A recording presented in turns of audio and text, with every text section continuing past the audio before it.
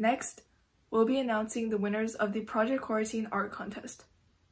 Before we begin, we'd like to thank all the participants who entered an art piece and donated towards ACAN's COVID-19 Relief Fund. We received many amazing artworks, and we were very impressed by all of these submissions. Additionally, we are hosting an online art auction for winning pieces.